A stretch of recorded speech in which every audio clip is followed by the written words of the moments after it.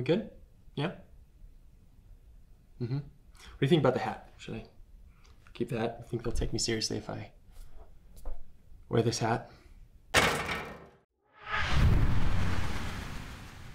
So, let's talk about minerals. I think the first thing in a minerals video should really be defining what a mineral is, yeah? So, I'm a sucker for textbooks. Geologists define a mineral as a naturally occurring, solid crystalline substance, usually inorganic, with a specific chemical composition. There you go. That's all we really need to... Are you kidding me? What do you say we break those down? So homogeneous. That simply means can't be broken into smaller constituents. I like to think about it in terms of like salad dressing. Maybe not the best example, but first one that's coming to my mind. So if you have like an oil vinaigrette with oil and a bunch of other stuff, you'll note that that salad dressing separates. When you shake it up so it's all mixed together, you're effectively homogenizing that salad dressing. You want it to be, you know, all one thing. Minerals, you can't break them down. So this thing is homogeneous. If I break this calcite crystal down, it's going to then be 2 calcite crystals, but we're not going to get anything out of it. Homogeneous, naturally occurring. Yeah. I think you know what that means. Occurs in nature, not man-made. I think that was pretty self-explanatory. Solid crystalline substance. Well, solid simply just means not gas, not liquid. I think that's pretty straightforward. Crystalline substance, really what that means is each mineral, feldspar, calcite, whatever it is, has a predictable 3D atomic structure that is the same every time in that mineral. So calcite always has the same 3D atomic structure. So finally, a specific chemical composition. And that just simply means that each one of these minerals, whether it's fluorite, magnetite, another fluorite, feldspar, calcite, for example, always have a specific mixture of ions that make this up. For example, calcite, calcium carbonate, CaCO3 is one calcium and then one carbonate ion, and that's always going to be the case for this. Quartz is an easy one to remember, this little guy here. SiO2, 1 silicon to 2 oxygen. That's always going to be the case for quartz. And then the definition says usually inorganic. That's kind of vague. So you can generally just think about it as inorganic. And that broadly means was never alive. More specifically, it means it doesn't incorporate organic carbon into the chemical composition. So the carbon molecules in here are inorganic and not organic carbon. Now that we've defined a mineral, I think a common question is, what's the difference between a rock and a mineral? I mean, look at this thing. Looks like a rock to me. I mean, that would definitely hurt if it hit you or if somebody threw it at you, which by all accounts is a pretty good definition for a rock for a non-geologist. I think the best way to think about it is in terms of Legos. All of these Legos, we could do it by color, right? These are the white Legos. These could all be the same mineral. And these gray Legos are all a different mineral. The hell is that? These gray Legos are all a different mineral. Red could be a different mineral. You get the point, right? When slammed together and built into something cool, turns into a rock, i.e. this badass Lego kit of Sally Ride and Mae Jemison, 2 awesome women in science who go to space like badasses. Oh God, her helmet's gone. Mae, take your helmet back. Can't go into space without that. So, rock, right?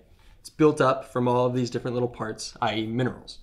Just think about minerals as the building blocks of rocks. So, now that we've defined a mineral, we know the difference between a rock and a mineral. I think it's time we take a little field trip. Follow me. So as it turns out, University of Wisconsin here has a pretty awesome geology museum. I thought we should just go ahead and check that out. What is that? That's insane. It's so cool. You see how shiny it is? So geologists call that luster, or rather how minerals interact with light. The face of the mineral, how it interacts with light, is called luster. And it's one of the diagnostic tools that geologists use to identify different minerals. Here's a really good example of pyrite, commonly known as fool's gold. It has what we call a metallic luster. So there's all sorts of different kinds of lusters, and that's just one example. Oh my gosh.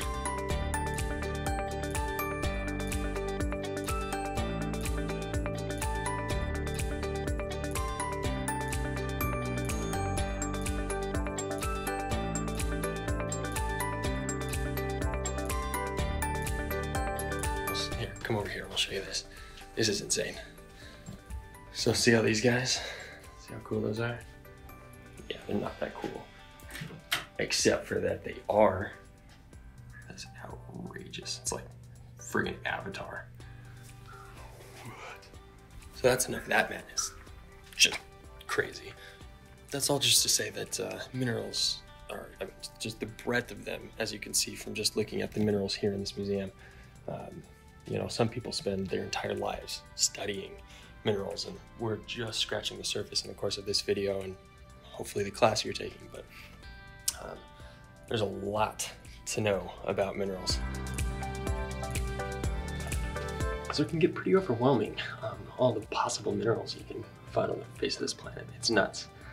But for most geologists, myself included, there's really, you know, probably about 30 that we deal with on a relatively regular basis. And we call these the rock-forming minerals.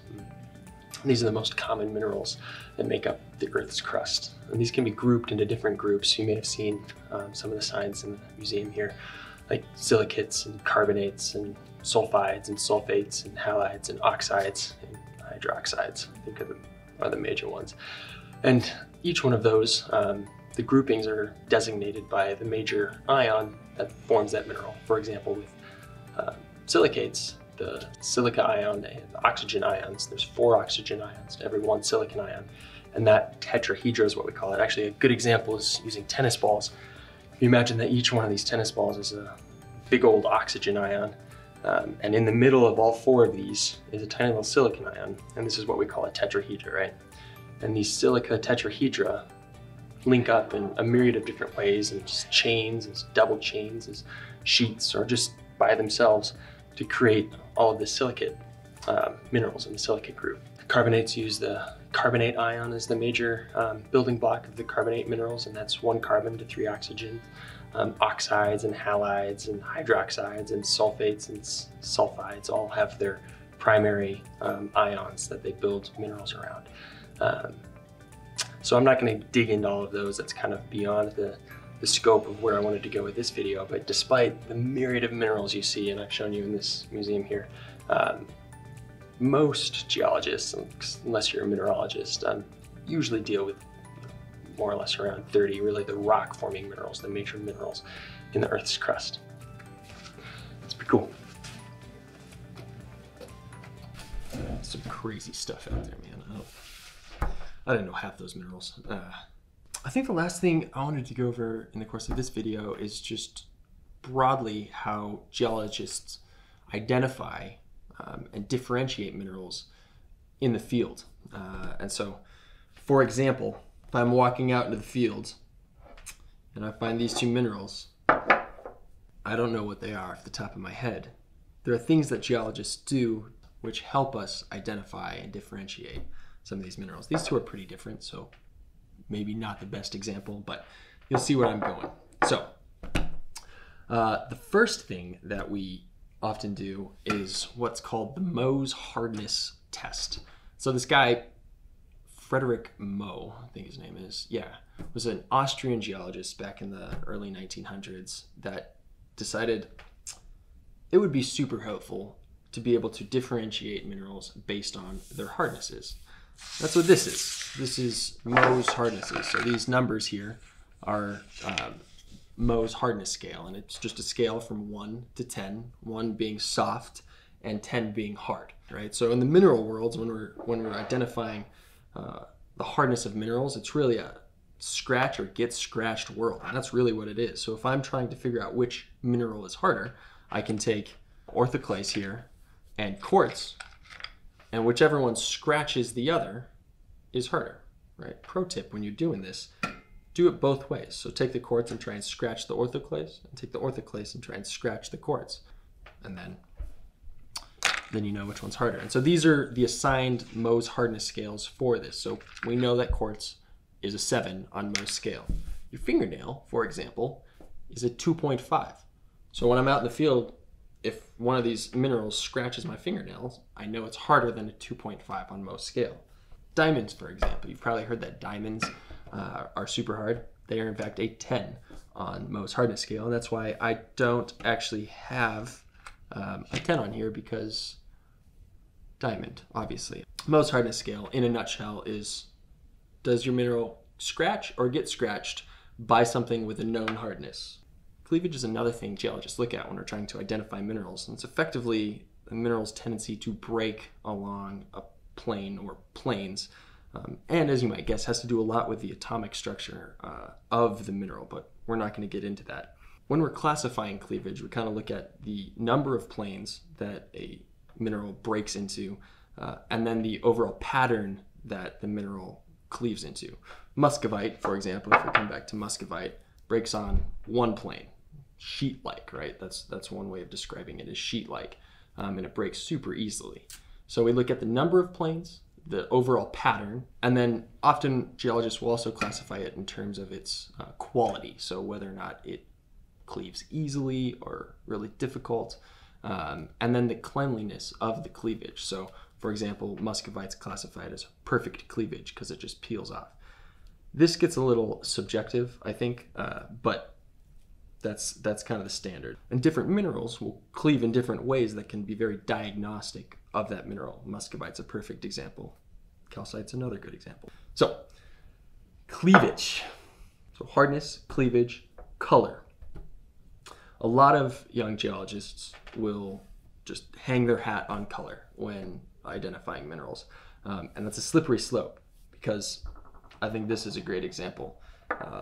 Fluorite can come in kind of a myriad of colors. Not going to get into the details there. Certainly use color to narrow your thoughts down as far as what the mineral could be, but don't only use color, because the same mineral can often be different shades or even completely different colors. Streak. The idea is that regardless of the color of the mineral, when streaked on a streak plate, when you break down the mineral to its fine powdered constituents, it's always going to leave the same streak color. So magnetite, for example, will leave a really dark streak color. And that can be diagnostic of certain minerals that might look the same but streak different. Luster. We talked about luster downstairs in the Geology Museum, so I don't feel like I really have to go over that again. As a reminder, luster is just how that mineral interacts with the light around it. And I think the last thing we look at is actual chemical reactions. So it turns out that certain minerals react with certain chemicals that can be super helpful in diagnosing the mineral. Calcite is a wonderful example. Calcium carbonate reacts with hydrochloric acid. So geologists will always carry a diluted bottle of hydrochloric acid, which is super helpful in identifying carbonate minerals like this calcite here. So as an example, if we drop a little drop on there, you can see it just fizz away. And so if, for example, I was struggling between identifying this and quartz, I could drop this acid on it and it would do nothing on quartz, whereas here it's very diagnostic of calcite. So finally, there's a couple other things that we can do to identify like very specific minerals. Magnets, for example. As you might guess by its name, magnetite is magnetic, and that's diagnostic of magnetite. The density of a mineral, and that's just mass per volume, right? So if you get two minerals of approximately the same size that might look the same, but have different densities, significantly different weights, that can be a diagnostic tool as far as differentiating different minerals. So in review, we have hardness, cleavage, color, streak, luster, chemical reactions, and then things like magnetism and density, and all of these different tools help us identify these different minerals. So next time you're out in the field or in the lab doing a minerals lab, for example, thinking about all of these things will help you differentiate all these different minerals. Thanks for hanging out. I'm Ethan, and I'll see you next time.